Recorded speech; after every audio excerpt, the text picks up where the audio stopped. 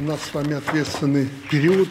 Именно у нас с вами. Нам надо достойно провести сессию нашей военно-политической организации. И я хотел бы, прежде всего, от вас услышать, если это есть определенные нюансы накануне этого мероприятия, очень ответственного мероприятия.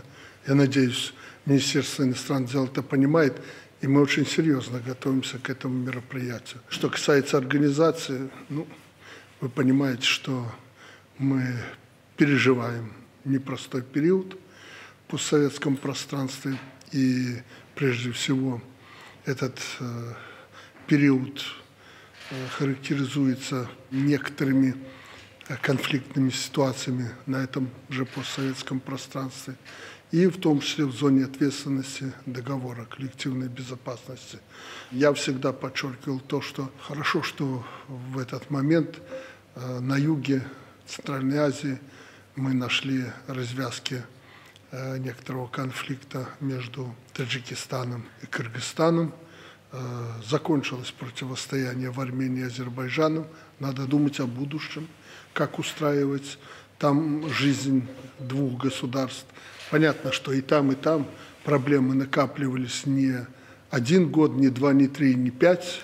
Это давние болевые точки, но наметился позитив в этом отношении. Это не потому, что мы председательствовали там, но на этот период пришелся хорошие шаги были, пришелся момент движения, тренд к успокоению ситуации на постсоветском пространстве, еще раз подчеркиваю, в зоне ответственности ОДКБ, потому что и Армения, и Кыргызстан являются членами ОДКБ. Поэтому непростой период, но мы к этому готовы. И я надеюсь, что данное мероприятие в рамках военно-политической организации в Минске будет как раз способствовать наращиванию наших усилий по обороне и безопасности членов ОДКБ. Но, тем не менее, возвращаясь к тому, что мы послезавтра с вами должны организовать на солидном уровне проведения этого мероприятия, вы более, наверное, погружены в технологию всех административных процедур и мероприятий. Я хотел бы услышать вашу позицию, вашу точку зрения по этому вопросу.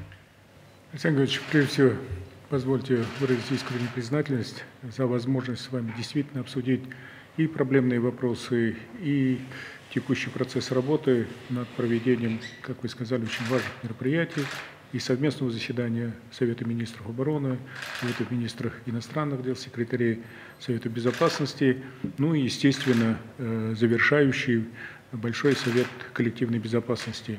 Что касается исполнения плана мероприятий по реализации решений Совета коллективной безопасности ноябрьской сессии прошлого года и приоритетных направлениях Республики Беларусь в период председательства, мы подготовили такой доклад.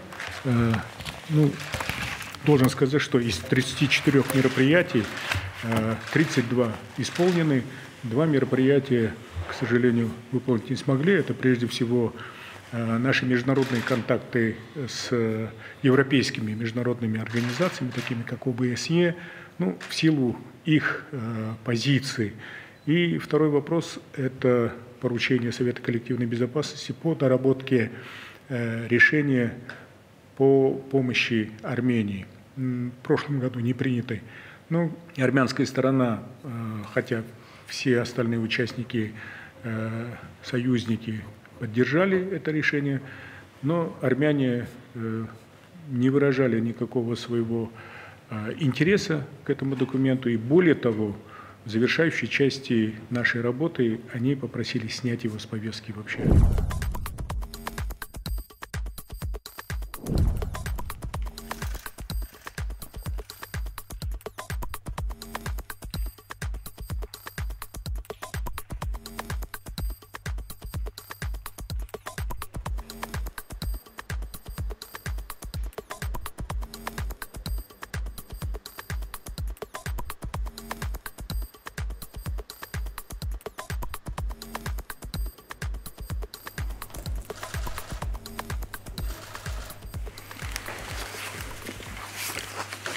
Уважаемый товарищ президент, для назначения на должность чрезвычайного полномочного посла Республики Беларусь в Китайской Народной Республике представляется Червяков Александр Викторович. С января 2020 года работает министром экономики Республики Беларусь. На вакантную должность чрезвычайного полномочного посла Республики Беларусь в Республике Зимбабве представляется Маршалов Игорь Анатольевич. С августа 2013 года заместитель председателя Комитета государственного контроля, директор Департамента финансовых расследований. Оба кандидаты готовы к работе в указанных странах, прошли соответствующую проверку, никаких замечаний, каких-либо препятствующих материалов не получено. Я специально вас пригласил отдельно, чтобы переговорить по поводу вашего назначения, но хочу сказать, две страны чрезвычайно важные. И если с Китайской Народной Республикой у нас выстроены отношения по основным направлениям, контакты определены, не на голом месте. Не скажу, что в Зимбабве мы выстраиваем наши отношения с белого листа. Нет. Мой визит в прошлом году, естественно, тут не только моя заслуга, а все, что было сделано до визита и после визита, говорит о том, что у нас там, конечно, не паханое поле еще, хотя хлеба уже благодаря нам получили достаточно, чтобы людей накормить. Но работы очень много. Надо создавать дипломатическое представительство, надо шире входить в эту страну. Тем более они нас ждут очень, нас ценят, мы доказали, что мы солидные люди, и они хотят, чтобы мы свои технологии и в машиностроении, и в других отраслях, строительстве, здравоохранении, образовании, подготовка кадров очень важна, да, и в аграрном секторе, чтобы мы свои технологии переносили в Зимбабве. Соседи, когда узнали, услышали, они очень, особенно, вот мы говорили, Мозамбик, они очень хотят с нами сотрудничать. Китай – это один из основных, может быть, после России, или рядом с Россией, вместе с Россией, это основной наш партнер. Они помогают нам и технологически, самыми высокими технологиями, и в финансовом отношении. Я полагаю, что ты там уже побывал, увидел, что такое Китай. Опыт тебе позволяет поднять на более высокий уровень наши отношения. Поэтому работы будет достаточно. Китай сегодня для нас это один из главных стратегических партнеров. Буквально вот за десятилетие наш товарооборот возрос практически в 1,7 раза. В прошлом году он достиг 5,7 миллиардов. В этом году мы по экспорту уже уровень достигли порядка 1 миллиард 400. В прошлом году за целый год 1 миллиард 600 экспорта. Мы видим, как активно начинают работать наши предприятия с китайским рынком, хотя есть и определенные сложности, это и расстояние, это и языковый барьер и так далее. Поэтому сегодня глава государства именно поставил те задачи, которые в первую очередь должны снять эти барьеры и улучшить наш товарооборот, увеличить его товарооборот. Это первый блок, который связан с экономикой. Таких блоков 3 глава государства обозначил. Это торговля, торговое сотрудничество, второе политическое и гуманитарное. Вот по этим 3 блокам поставлены определенные задачи, но стержнем является экономика. Поэтому в первую очередь мои усилия будут направлены на то, чтобы наши экономические связи расширялись, углублялись, и на это будут именно направлены все усилия посольства. На следующий год целью является достижение 2,5 миллиардов экспорта, и вот на эту цель будем мы и работать, а для этого необходимо выстроить правильную логистику, снять барьеры на пути, обеспечить каналы поставок, каналы финансирования и так далее. Это вопросы в комплексе должны рассматриваться, и по каждому из направлений должны быть приняты определенные меры, которые обеспечат беспрепятственное движение как и товара, так и денег. Те задачи, которые поставил глава государства, они достаточно емкие, понятные, и для того, чтобы их выполнить, там нужно закатывать рукава и работать. Глава государства огромное внимание уделяет и политическому, и торгово-экономическому взаимоотношениям с Зимбабве. Поэтому сегодня были поставлены конкретные задачи об увеличении товарооборота с этой страной. Есть много контрактов действующих, также есть контракты и на следующий год. Задача стоит по механизации этой страны. Уже в этом году получен хороший урожай благодаря нашей технике. Задачи обслуживания этой техники, обучения персонала, будем над этим работать. Недра Африки очень богаты, и все страны мира стремятся получить доступ, торговать с этими странами. Беларусь тоже имеет определенные компетенции, которые, я думаю, нам будет интересно реализовать в том числе. Для представления на должности руководителей загранучреждений Республики Беларусь приглашены следующие сотрудники. Белый Игорь Георгиевич представляется на должность чрезвычайного полномочного посла Республики Беларусь, Южноафриканской Республики и по совместительству в Республике Ботсвана, Республики Мозамбик и Республики Намибия. Малиновский Сергей Николаевич представляется на должность чрезвычайного и полномочного посла Республики Беларусь в Республике Сербия и по совместительству в Республике Северная Македония. Романовский Роман Геннадьевич представляется на должность чрезвычайного полномочного посла Республики Беларусь в Республике Индонезии и по совместительству в Малайзии, Республике Сингапур и Республике Филиппины. Муцуков Александр Николаевич представляется на должность генерального консула Республики Беларусь, Мумбаи, Республика Индия. Также президент, все указанные сотрудники проверены, проведены соответствующие собеседования, изучения, обстоятельств, препятствующих назначению на указанные должности, не установлено. Все готовы работать на указанных направлениях, если будет принято. Спасибо, Сергей Федорович.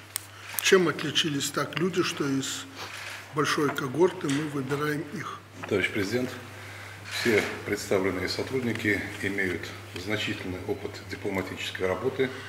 Он составляет больше 20 лет. Все сотрудники обладают необходимыми знаниями, навыками, имеют опыт работы в загранучреждениях, зарекомендовали себя на нынешних должностях в качестве грамотных специалистов, патриотично настроены и уверен, что они будут достойно представлять нашу республику в тех странах аккредитации, которые предлагается сегодня утвердить, и будут отстаивать наши интересы в этих странах, продвигая в первую очередь экономическую повестку дня, которая сегодня для нас является приоритетом.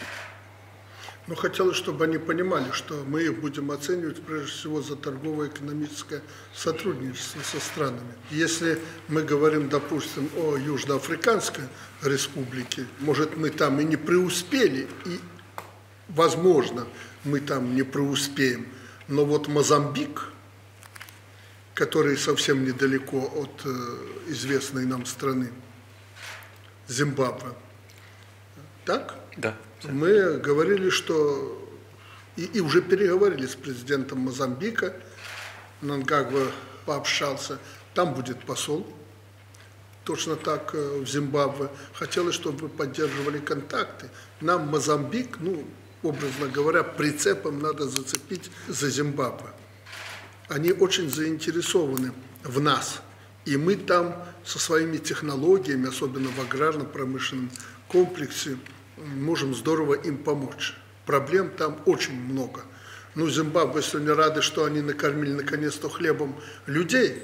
Убрать хлеб не могли. А сейчас они убирают, 2-3 урожая. Они обеспечили себя главным продуктом. Почему мы Мозамбику не можем помочь? Можем. Поэтому надо разобраться в ситуации и главный акцент делать на той стране, где мы очень нужны и где мы можем им помочь, но, естественно, это не благотворительность. Поэтому посмотрите на это. Но уже будучи там, я заметил, что мы с Мозамбиком можем поработать. Что касается Сербии, надо серьезно изучить тут и наши проколы, и Министерство иностранных дел. Может, и передержали там посла по определенным причинам. Надо разобраться в той политике, которую Сербия проводит и желает проводить в отношении Беларуси. Если они хотят, значит, должен быть результат в торгово-экономическом отношении. Если они хотят вилять хвостом, грубо говоря, и поддерживать европейско-американские санкции против Беларуси, ну, это их работа, пускай определяются и поддерживают, если они забыли то добро, с которым мы шли к ним. Но мы выходим еще на одну проблему, о чем я говорил.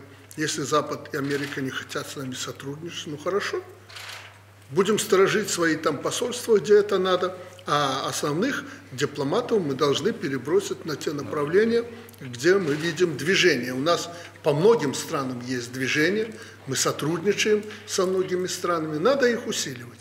Это будет касаться и Сербии. Просто вам надо политически там разобраться, чего они хотят. Одно дело заявлять, а делать совершенно иное. Такая политика никому не нужна. Вот поэтому надо здесь разобраться. Ну и Дальний Восток. Кроме каких-то эпизодических экономических контактов, торгово-экономических, иначе не скажешь, мы там не очень-то обосновались. Надо закрепляться. И Индонезия, и Малайзия, да и Сингапур – это интересные для нас страны, и везде мы должны 1,5, 2, 3 проекта найти. Это ваша задача. В Дели надо объединяться, я имею в виду Индию, надо объединяться однозначно, не делить там посольства, консульские подразделения. Если надо усиливать, значит надо усиливать. Мы должны наладить более тесное сотрудничество с Индией, которое будет выражаться прежде всего в экономике, торгово-экономических отношениях. Глобальнейшая страна, огромная. Мы должны видеть там свой интерес. Поэтому непроходные сегодня фигуры у нас к назначению и очень большая задача, которую придется решать в этих странах. Глава государства четко отметил, что основной нашей задачей – это развитие экономического сотрудничества. И это касается не только моей основной страны аккредитации, как ЮАР, но также и соседних стран. Что касается ЮАР, то мы не будем ограничиваться только на поставках нашей продукции. Мы будем работать над производственной кооперацией, сборкой нашей сельскохозяйственной техники в первую очередь. Также, как неоднократно говорил глава государства, Африка – это кладовая. Юг Африки очень богат полезными ископаемыми, а у нас есть очень хорошие компетенции и в карьерной технике, и в горной добыче. Поэтому это направление тоже не останется за кадром. Также хочу отметить, что практически все страны моей аккредитации, они имеют выход к морю. Логистика сейчас – это ахиллесова пята, будем говорить, нашей внешней торговли. Поэтому будем решать и логистические вопросы. ЮАР – это член БРИКС. Мы в мае подали заявку на членство в БРИКС, поэтому политическая составляющая моей работы тоже будет весьма насыщенная. Будем продвигать эту повестку. ЮАР – это, если мы посмотрим на экономику, то это практически самая развитая страна Африки, поэтому перспективы есть. Главой государства особо было отмечено, что необходимо не только акцентироваться на основной стране, но и на соседних странах. В частности, он отметил такую страну, как Мозамбик. Экономика Мозамбика схожа с экономикой Зимбабве. В Зимбабве у нас очень хорошие результаты. Поэтому моя задача будет перенести опыт нашей работы в Зимбабве на Мозамбик и добиться таких же результатов. Конечно, на африканском континенте уже присутствуют не только европейцы, но и китайцы, и вьетнамцы, и весь мир практически осознает, что за Африкой будущее. И без Африки мы не сможем обеспечить наш экономический рост. Поэтому конкуренция там очень жесткая, особенно в ЮАР. Но я думаю, что наша продукция, качественная продукция, сможет выиграть эту конкуренцию. Сербия является исторически близким партнером для нашей страны, и традиционно наше взаимодействие основывается на близости культурной и духовной наших народов. Но вот как отметил глава государства сегодня, не все в наших отношениях на сегодняшний день развивается так, наверное, как хотелось бы.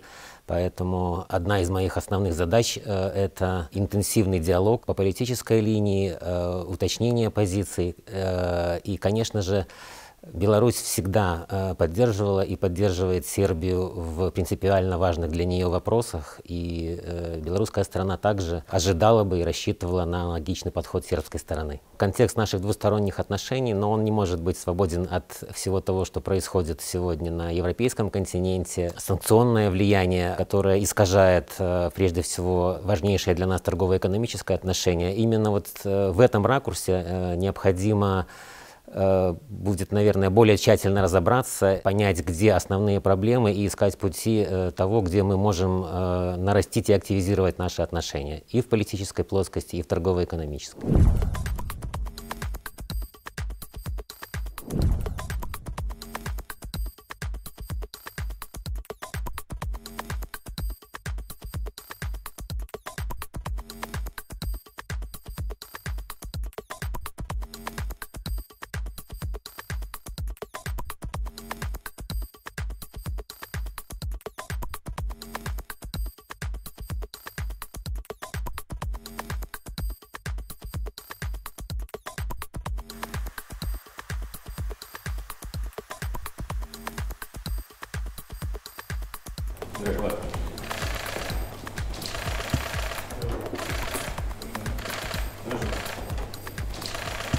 Как известно, послезавтра заседание глав государств военно-политической организации, активным членом которой является Беларусь. Хотел бы посоветоваться по ряду вопросов военно-политического характера и, прежде всего, оборонного характера, сферы безопасности, и выслушать те проблемные вопросы, которые сегодня у нас, возможно, существуют во взаимоотношениях с членами ОДКБ, и те вопросы, которые вы хотели со мной обсудить. Поэтому давайте построим наш разговор таким образом, что кто-то этот комплекс вопросов обозначит, потом конкретно обсудим.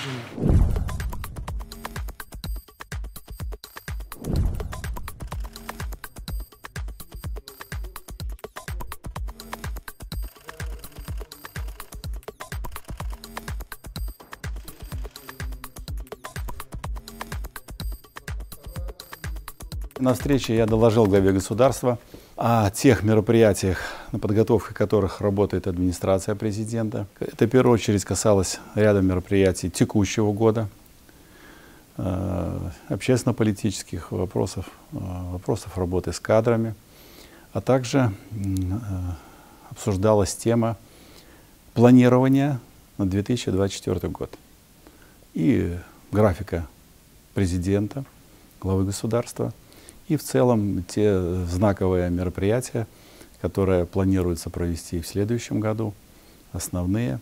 Обсуждались вопросы подготовки кадров, работы с резервом кадров на всех уровнях, в первую очередь в отношении тех должностных лиц, которые включены в кадровый резерв главы государства, ну а также о перспективных направлениях по работе с молодежью, по выделению наиболее способных, талантливых людей для работы и в государственном аппарате, ну и, соответственно, в других государственных организациях и учреждениях. Ну, в целом я хотел бы отметить, что у главы государства, как вы видите, график работы достаточно напряженный и в настоящее время, в текущем году.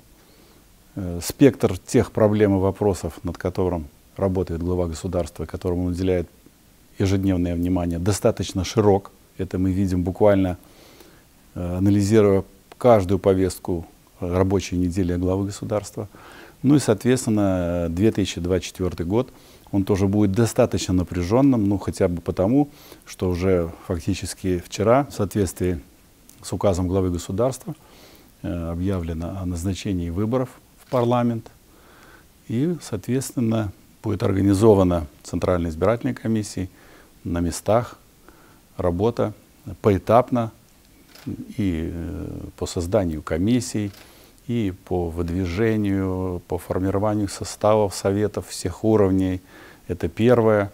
Второе, и, наверное, главное, это то, что нам предстоит в следующем году сформировать впервые Всебелорусское народное собрание, куда должны войти настоящие избранники народа, люди, которые будут представлять различные категории и слои нашего общества, И я имею в виду и депутатский корпус, и представители гражданского общества.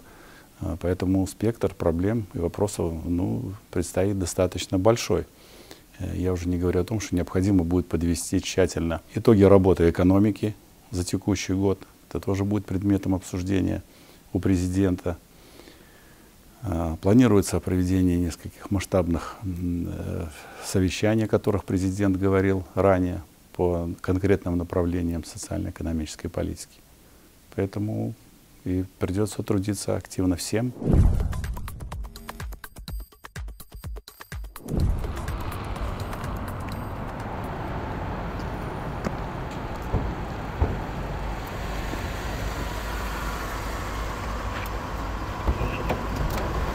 Добро пожаловать в Дворец независимости. Так. Прошу вас.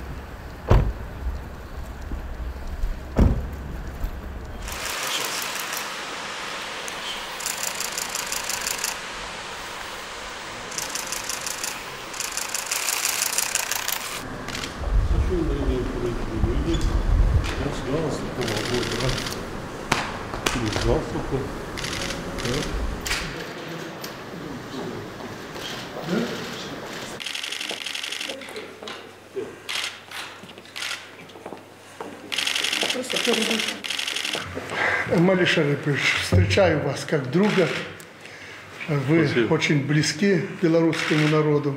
Вас хорошо знают, вас уважают за вашу открытость, простоту, душевность, как и весь таджикский народ. Знаю, что у всех у нас сегодня обстановка непростая. У вас всегда она была непростая. Вас там с юга подогревают постоянно. Знаю, что непросто, но я всегда поражаюсь тому, как вам удается в этой ситуации держать экономику. Я очень рад, что вы постепенно, но уверенно добавляете в электроэнергетике. Я буду очень рад, если вы огромное количество электроэнергии будете продавать в том регионе, в том числе. Это хороший доход таджикскому трудолюбивому народу. Что касается наших отношений, я скажу, что у нас товарооборот постоянно растет, он неплохой. В этом году прирост будет под 100 миллионов, мы освоим товарооборот. Но я хочу, чтобы вы понимали, мы готовы вашу продукцию, особенно сельскохозяйственную, той, которой у нас, к сожалению, нет, покупать в любых объемах. В связи с этим Таджикистан обратился к нам с просьбой о создании здесь мощного торгового центра. Вы должны знать, что мы все сделаем для того, чтобы он здесь был. Мы предложили вашим инициаторам 3 места в Минске. Если не устраивает, подберем еще участок. Хорошо. Готовы совместно с вами в этом отношении работать. Ваша вся продукция, которую вы производите, алюминий, хлопок и прочее, и сельхозпродукция, она здесь будет очень серьезно востребована, если вы сможете нам ее поставлять. Словом, и экономика, и политика, и гуманитарная сфера у нас развиваются неплохо, и в военно-техническом отношении мы также работаем неплохо. Готовы увеличивать объемы товарооборота в такой степени, в которой это необходимо для дружественного нам Таджикистана. Спасибо, что приехал. Я очень ждал вашего приезда. За сутки раньше приехал, слушай. ОДКБ практически за сутки раньше приехал. Да, да. К своему брату, своему я другу. Наблюдаю, по Москве Малиш Арипович там ходит, думаю, неужели раньше не приедет? Приехал, да, спасибо. Приехал, да. Спасибо большое. Да. Большое спасибо, уважаемый Александр Григорьевич, во-первых, за приглашение и радушный прием. Я хотел бы отметить успешное председательство белорусской стороны в ОДКБ. Мы активно участвовали в подготовке проведения заседания ОДКБ в Минске. Мы очень признательны вам за ваши усилия в ходе председательства в этой организации. Мы сделали совершенно многое, потом я вам проинформирую. Что касается нашей двусторонней торгово-экономической связи, вы правильно отметили, что товарооборот по итогам прошлого года у нас увеличится в 2 раза. А за 9 месяцев текущего года она более 26%. То есть есть хорошая динамика развития нашей двусторонней торгово-экономической связи. Хорошо работают некоторые наши совместные предприятия в Душанбе, в Таджикистане. Так, мы готовы по всем народам. И межправкомиссию провели на самом высоком уровне. Так, гуманитарные связи развиваются очень успешно. Так, ну, сегодня хотел бы с вами обсудить состояние и перспективы нашего взаимодействия, а также международную и региональные проблематики. Еще раз большое спасибо, уважаемый Александр Григорьевич.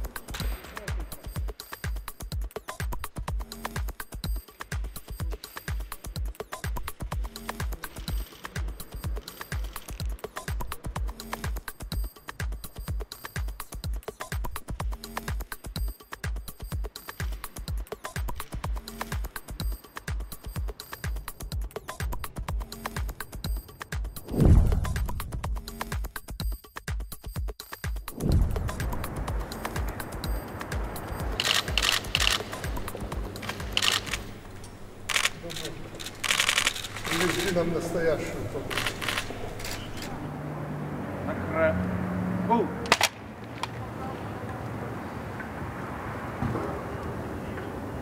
Президент Республики Казахстан Касым Жомарт Кемелевич Токаев.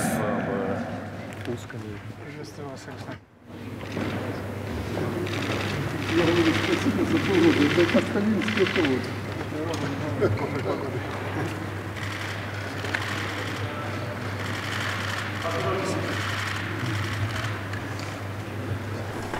Все готово к нашей встрече. Очень будет сжато, кратко, все как вы всегда требуете, без всяких задержек. Первый раз такой случай. Это же замечательно. Да, очень хорошо. Для всего. Очень рожает для будущего. Да, хорошо. Проходите. Заходите.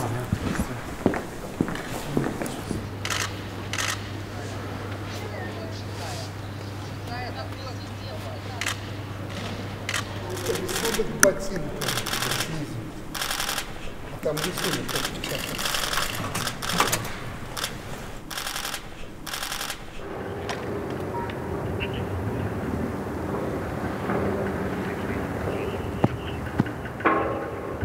Президент Кыргызской республики Садыр Нургажоевич Жапаров.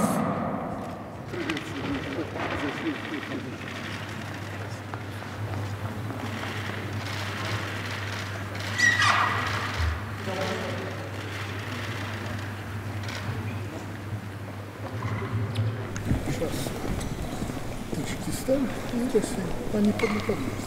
Двое остались, да? Ну, да.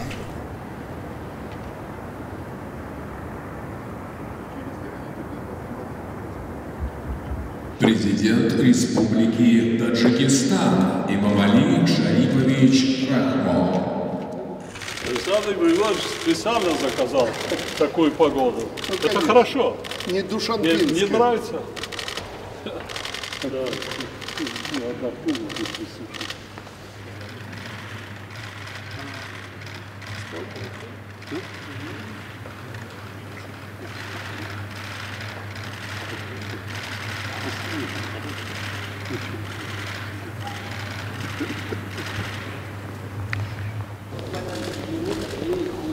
Все, давай, иди. Давай, иди. Иди. Хорошо.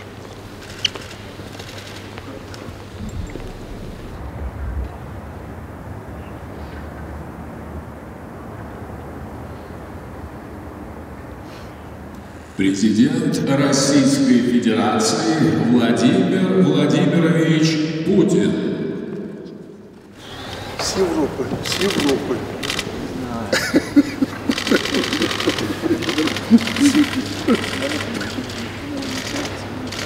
Прям. Это наша забота. Я знаю, я уже говорю.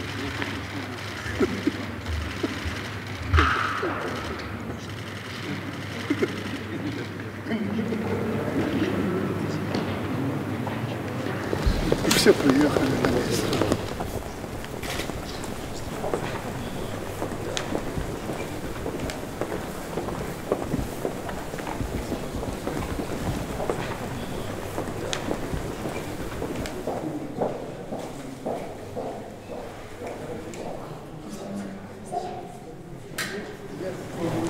Открыт дворец для посещения, экскурсий, тут выставки делают постоянно. Фотографируемся и сразу наверх на лифте до второй этажа. Ну, тут же я же делаю, как Мали, если холодно и прочее, просто подчеркнул пирогу, выстраивается.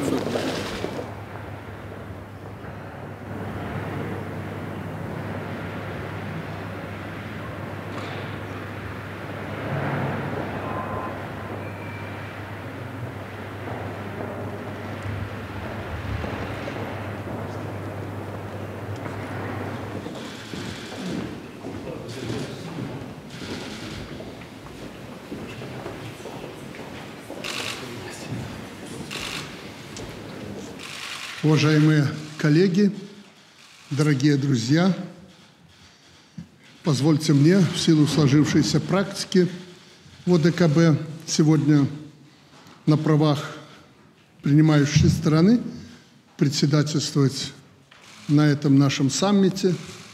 Прежде всего, добро пожаловать на гостеприимную белорусскую землю. Искренне рад приветствовать всех вас в столице Беларуси, городе-герое Минске. Сегодняшнее заседание Совета коллективной безопасности фактически завершает наше председательство белорусское в организации. Формально мы передадим функции председателя нашим казахстанским друзьям 31 декабря 2023 года.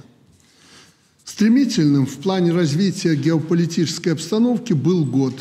Соответственно, и график нашей работы вместе с вами был напряженный. Начиная с весны, Беларусь практически ежемесячно принимала мероприятия по линии ОДКБ. Совет парламентской ассамблеи, затем межсессионные заседания уставных органов на министерском уровне, координационные встречи руководства профильных государственных органов государств-членов ОДКБ по противодействию транснациональным угрозам. Это такие, как наркотрафик, нелегальная миграция, чрезвычайные ситуации, вызовы в сфере биологической безопасности, кибербезопасности. Проведен комплекс учений по укреплению военной составляющей нашей организации. Меньше месяца назад Минск стал площадкой для крупной международной конференции по евразийской безопасности, прошедшей под эгидой белорусского председательства в ОДКБ. Другими словами, наша организация остается неотъемлемым элементом обеспечения безопасности ее государств-членов и евразийского региона в целом. Ровно год назад в ходе сессии Совета коллективной безопасности в Ереване мы озвучили приоритетное направление председательства Беларуси как на внутреннем, так и на внешнем контуре. На внутреннем контуре мы стремились повысить сплоченность государств-членов ОДКБ в целях укрепления самой организации, а также обеспечения безопасности и стабильности в зоне ответственности. На внешнем контуре нашей целью было усиление роли и значимости организации в системе международных отношений. Сегодня можно констатировать, что цели, намеченные белорусской стороной в ноябре прошлого года, в целом достигнуты. Часть мероприятий уже выполнена. Реализация ряда задач продолжается, отдельные приоритетные направления носят долгосрочный характер и взяты в проработку как государственными членами, так и секретариатом ОДКБ. Безусловно, результаты работы – это коллективный успех, заслуга всех нас, участников договора. Мы бы не смогли реализовать задуманное без поддержки приоритетов белорусского председательства со стороны друзей и партнеров. Поэтому позвольте выразить признательность за сотрудничество. Убежден, что сегодняшнее заседание будет не менее продуктивным. На повестке актуальны проблемы международной и региональной безопасности. Надо проанализировать основные тенденции развития современной военно-политической обстановки в зоне ответственности организации как в мире в целом, так и в регионе. Необходимо найти новые решения по укреплению безопасности наших государств и, конечно, подведем итоги деятельности нашей организации за этот год. Уважаемые коллеги, как председатель я хотел бы традиционно объявить заседание открытым. Предлагаю традиционно провести сессию Совета коллективной безопасности сначала в узком составе, а затем пленарное заседание. Безусловно, каждый из нас смотрит на мир через призму национальных интересов. Это понятно, оправдано. Мы, главы государств, несем ответственность за свои народы и отвечаем перед ними за будущее их и безопасность. В то же время баланс соблюдения национальных и коллективных интересов всеми государствами, членами ОДКБ, гарантирует стабильность и безопасность региона в целом. Это диалектика. При том, что у каждого из нас есть своя зона ответственности в рамках организации, мы понимаем, что современные вызовы и угрозы носят глобальный характер. Более того, они сплетают наши национальные интересы в один узел. Поэтому остановлюсь на ключевых магистральных проблемах, которые затрагивают всех и тесно взаимосвязаны друг с другом. Нас уже закрутил вихрь смены эпох. Об этом вы очень часто все говорите в своих выступлениях. Мы с вами свидетели разрушения прежней системы международных отношений. И мы участники слома существующей однополярной и, если хотите, западноцентричной модели. Происходит поэтапный переход к многополярности, сложный, драматичный переход. Это связано с тем, что западные политики не хотят уступать своих позиций, игнорируя неумолимый ход истории, который, как известно, остановить невозможно. Под лозунгом порядка, основанного на правилах, подменяющего международное право, Запад все чаще пытается подмять под себя весь мир. В ход идут все известные грязные меры, от санкций, шантажа до разжигания межэтнических конфликтов. Правильно поставлен вопрос, что это за правила и кто установил эти правила. Вопрос риторический. Разумеется, мы знаем, кто и зачем. Суть в другом. Играть по этим правилам не хочет большая часть мира, а язык дипломатии уже давно заменен бряцаньем оружием. Международное право работает исключительно для избранных. На фоне одиозной, воинственной риторики отдельных политиков и полной утраты взаимного доверия идет целенаправленное раскручивание спирали новой гонки вооружений. Пожар региональных конфликтов с применением в том числе новейших систем вооружений в любой момент может перекинуться в другие страны. Не секрет, что поставляемое в Киев оружие идет на черные рынки.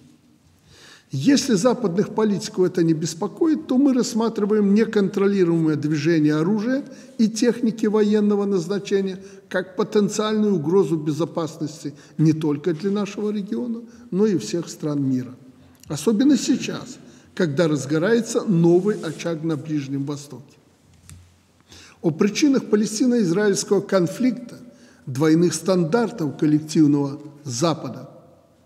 В оценке действий участников сказано достаточно. Об этом говорят даже сторонники действующих режимов Соединенных Штатов и Евросоюза. Раскол в лагере так называемых западных демократов – это сегодняшняя реальность и свидетельство их политического отрезвления.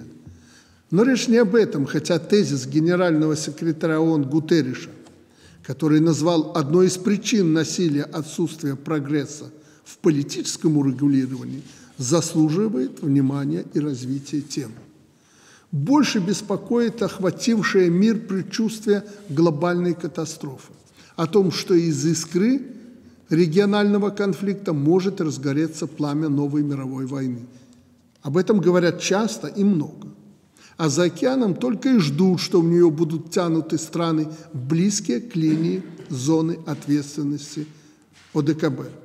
Этот так называемый управляемый хаос, муть, то, чего желают Соединенные Штаты и Запад. В то же время на западном фланге стремительными темпами вооружаются натовские соседи. Военный бюджет, например, Польши растет как на дрожжах и в следующем году обещает достигнуть 4% от ВВП. Интересно, как это соотносится с их постоянными декларациями об оборонительном характере альянса или с названием анонсированных крупнейших со времен Холодной войны учений НАТО. Это никак не соотносится. Мы за такими так называемыми оборонительными маневрами наблюдаем давно. С того момента, как в 1996 году прошлого века вывели из Беларуси ядерное оружие. Чем все закончилось? Расширением НАТО на восток. Учебной отработкой в 2016 году сценария нанесения ядерного удара по Беларуси. Заметьте, по инициативе администрации так называемого лауреата Нобелевской премии мира Барака Обамы. 2016 год. Причем по замыслу учений Беларусь даже не была вовлечена в конфликт. Можно много говорить о незаконных односторонних принудительных мерах, военных провокациях на границе, информационных диверсиях, миллионах долларов, вброшенных в подготовку несостоявшихся госпереворотов. Я уже не говорю про открытую демонстрацию готовности подключить к этой цели силы НАТО. Зачем в августе 2020 года рядом с белорусской границей кружили стратегические бомбардировщики Б-52? Кому посылали сигнал? Не только Беларусь. Понятно кому. На этом фоне упреки о размещении в нашей стране, на нашей территории российского тактического ядерного оружия просто абсурдны. Мы, повторю в 100-й раз, никому не угрожаем. Мы просто учимся дипломатическому, так называемому, этикету у тех, кто сделал язык силы мировым трендом. Это реалии сегодняшнего дня. Только наличие мощного оружия гарантирует безопасность в регионе и дает право голоса на международной арене. Уважаемые коллеги, сам факт, что мы собрались за одним столом, говорит о том, что мы адекватно реагируем и оцениваем вызовы времени и готовы им противостоять сообща.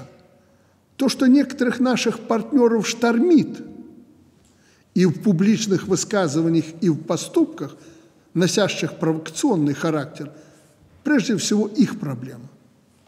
Я скажу одно: если есть претензии, то надо озвучивать их, глядя в глаза друг другу, а не разговаривать через вбросы в средства массовой информации. Для этого мы собираемся в таком составе, чтобы обсудить все острые вопросы и найти решение. А создавать ситуацию конфликта, делая подарок тем, кто не заинтересован в укреплении безопасности государств-членов ОДКБ, могут только политики-однодневки. Это безответственно и недальновидно. Убежден, что, несмотря ни на что, мы в состоянии справиться со всеми трудностями в зоне своей ответственности. И мы это делаем. Пусть не в полном объеме, но делаем много, особенно в последнее время. Мы приветствуем прогресс в урегулировании конфликта на Южном Кавказе. Надеемся, что предпринятые шаги заложат основу для устойчивого и долгосрочного мира в этом регионе, где проживают дружественные нам народы – армяне и азербайджанцы. Подчеркиваю, дружественные нам народы.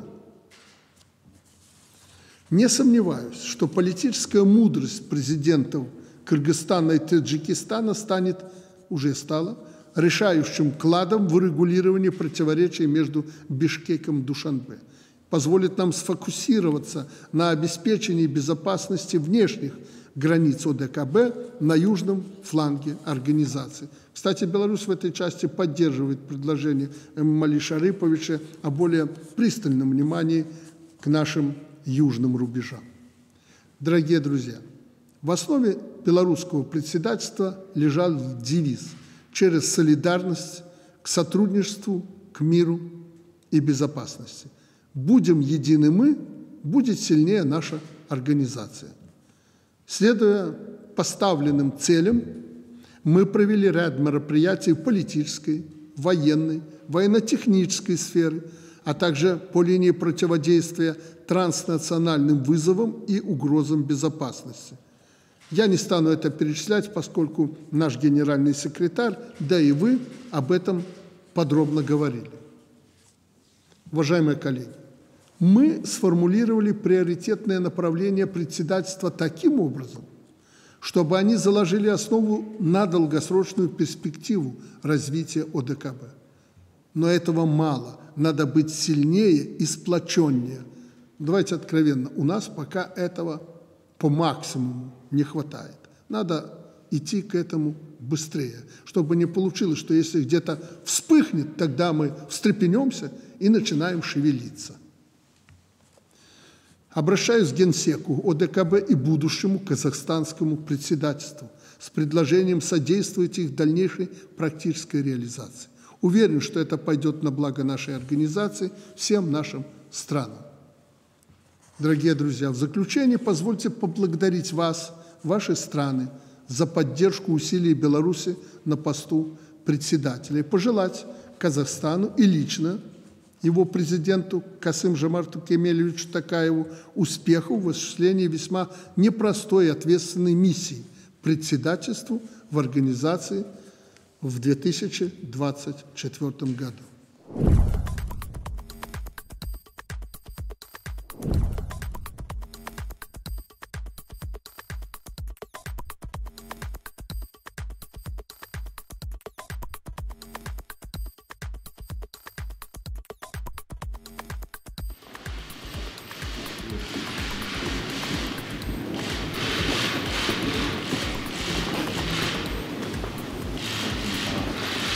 Уважаемые товарищи, дорогие друзья, мы только что закончили разговор, принципиальный разговор в узком составе. Он, хоть и носил краткий характер, но, еще раз подчеркиваю, был очень обстоятельный и фундаментальный. Я хочу, чтобы вы и журналисты, прежде всего, понимали, что на этой сессии Совета коллективной безопасности мы традиционно подводим итоги всего того, что сделано не только коллективно нами, но и отдельно на двусторонней основе, в том числе членами Совета коллективной безопасности. Мы дали оценки прошедшему году и нашей работе в организации. Краткий характер, относительно краткий характер нашей встречи в узком составе связан с тем, что мы, как я подчеркнул, ранее обсуждали эти вопросы в разных форматах. Вопросы, прежде всего, военно-политического характера. И скажу откровенно, на двустороннем треке, трехстороннем и ином мы приоритет отдавали военно-политическим вопросам потому, что так складывается сегодня ситуация, обстановка в зоне нашей ответственности.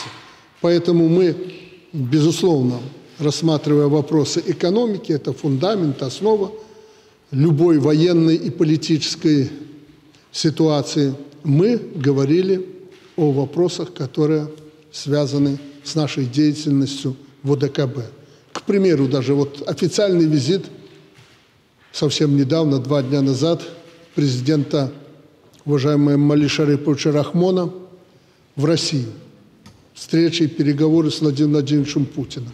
Естественно, это не только экономика, гуманитарная сфера, но это и военно-политическая обстановка на южном фланге нашей организации, ситуация в том числе в Афганистане. Они, естественно, обсуждали эти вопросы, но это ведь тренд нашей организации. Или наши многочисленные встречи с Владимиром Владимировичем Путиным в ходе этого года. Конечно, мы уделяли первостепенное значение вопросам военным и вопросам безопасности. Это тоже вклад в работу ОДКБ. Или же, допустим, очень хороший прогресс, мы об этом говорили, между президентами Кыргызстана и Таджикистана на их совместной границе, что мы приветствуем. Это тоже вопросы нашей безопасности и вопросы, которые входят в полномочия ОДКБ. Или, допустим, вопросы урегулирования на Южном Кавказе. Также затрагивали этот вопрос, вопросы Азербайджана и Армении. Роль России, центрального нашего звена в ОДКБ, в урегулировании армяно-азербайджанского конфликта. Это также вклад в работу Организации договора о коллективной безопасности. Мы также, не будем это скрывать, обсуждали ситуацию на Кавказе и некоторые неудовлетворенности одного из членов Совета коллективной безопасности.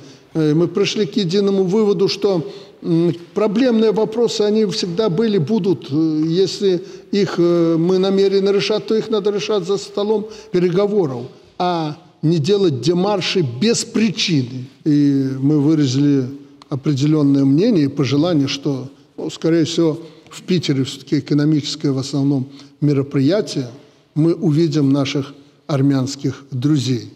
Думаю, Владимир Владимирович не обидится, если я скажу, что он нас традиционно пригласил на итоговое заседание Евразес СНГ.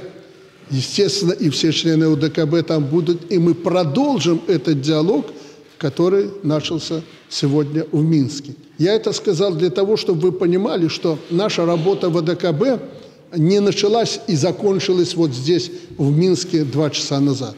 Это огромный спектр проблем, которые мы рассматривали в течение года. Но, как я сказал, а сегодня, встретившись, дали оценки и подвели итоги этого года.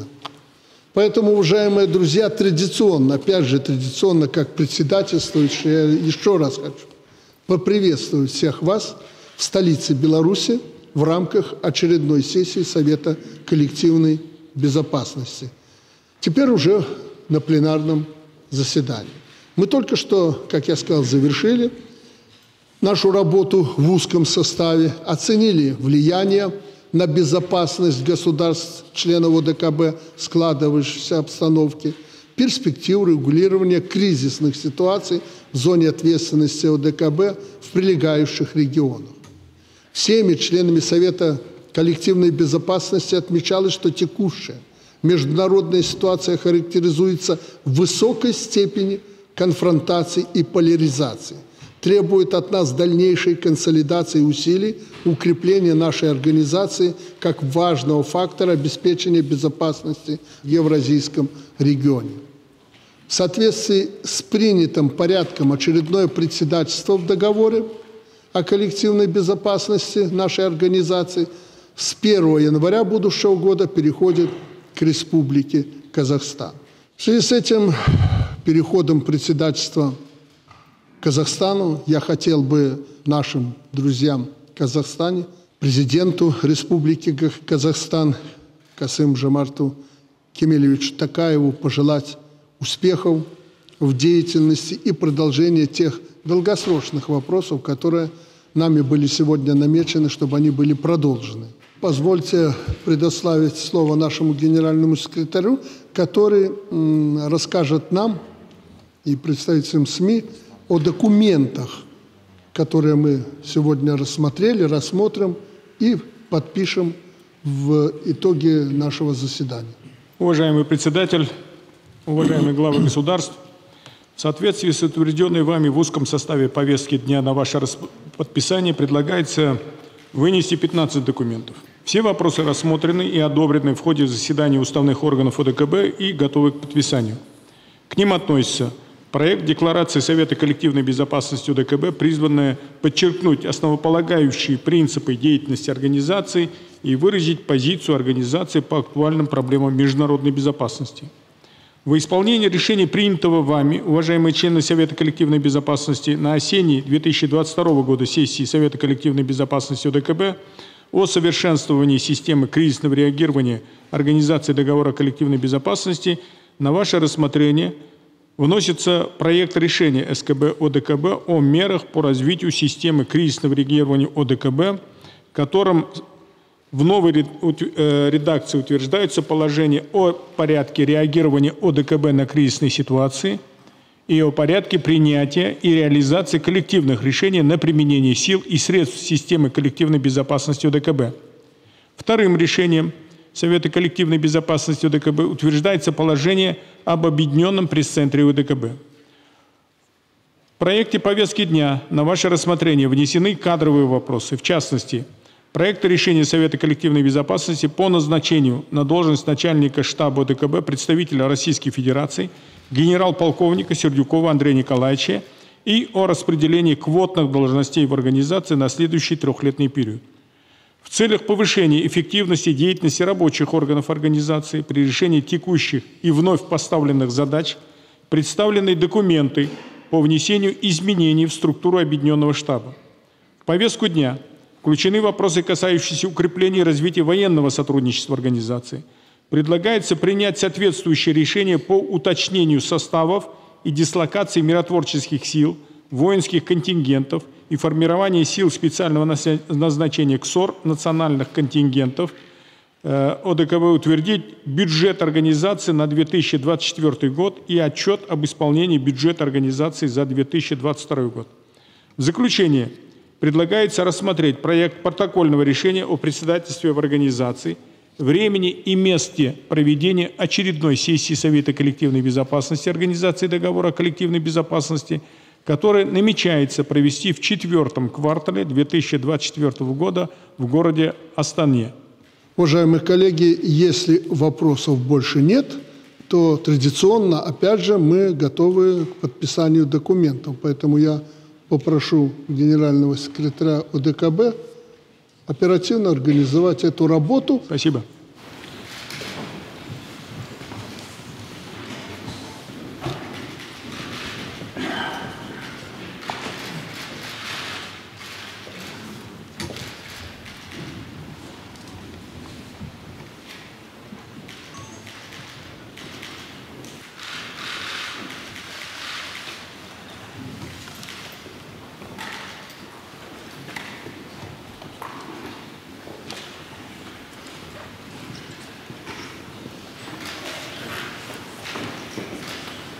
Наша организация вступила в новый этап своего развития, так как с учетом сложной геополитической обстановки в мире востребованность функционала растет.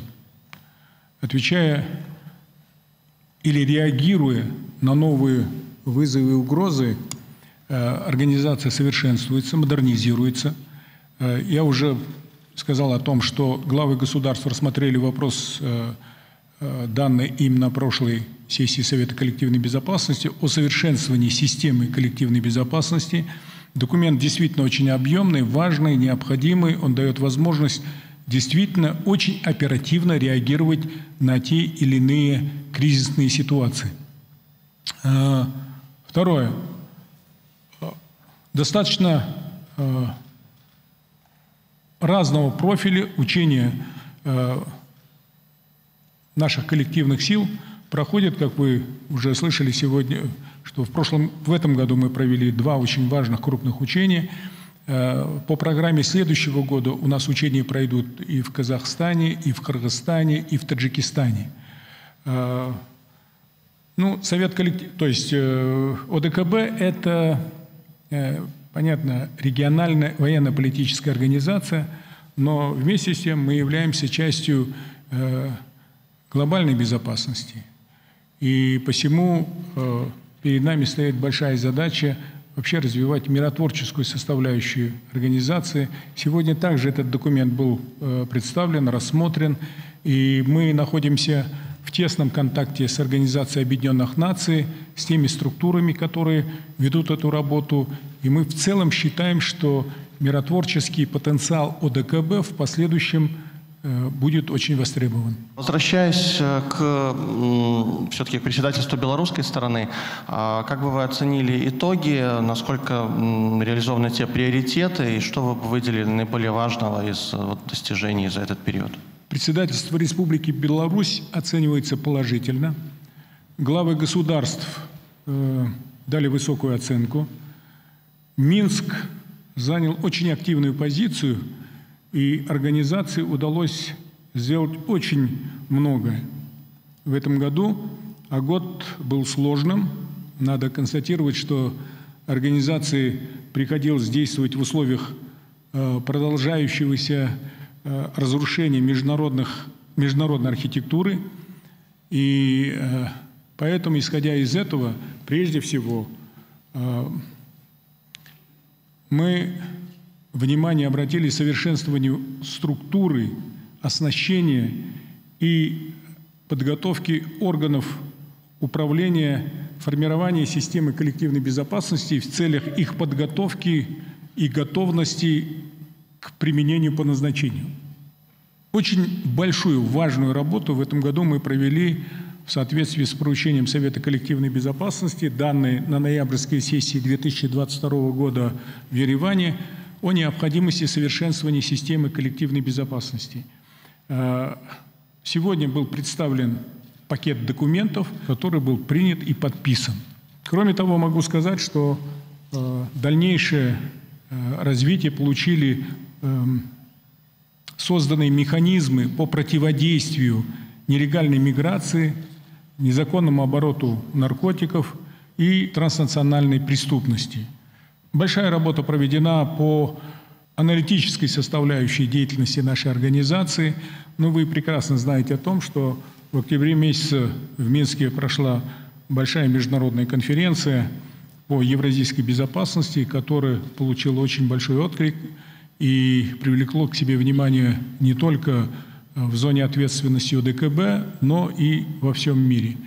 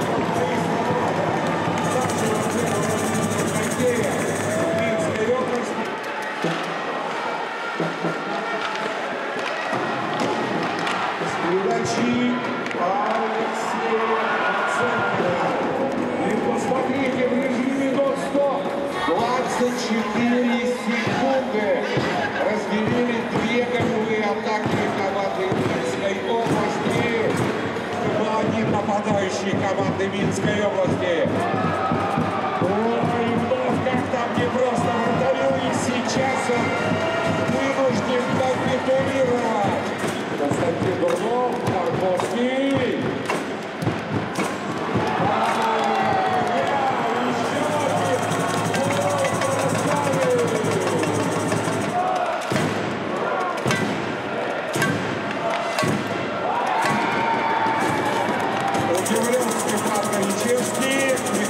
Взгляд через левое плечо, а шайба у него за спиной, успокаивается в сетке. Максим Парфюмец, Артем Карповский. Дальше снова распределенные. Ставит фор, после перебивает шайбу, передается технику и малейшего шанса.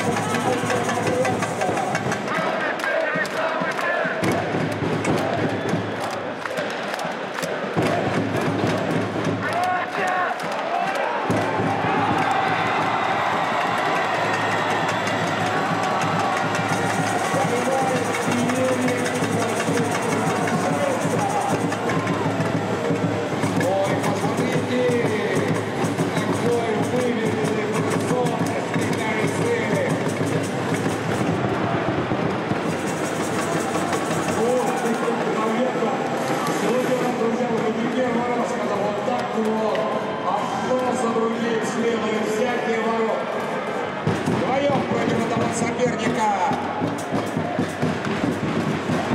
Убегали Олег Антоненко и Артем Антоненко. Вспоминаем Ивана Сергеевича Тургенева, отцы и дети, классика. Считаем последние секунды. 9, 8.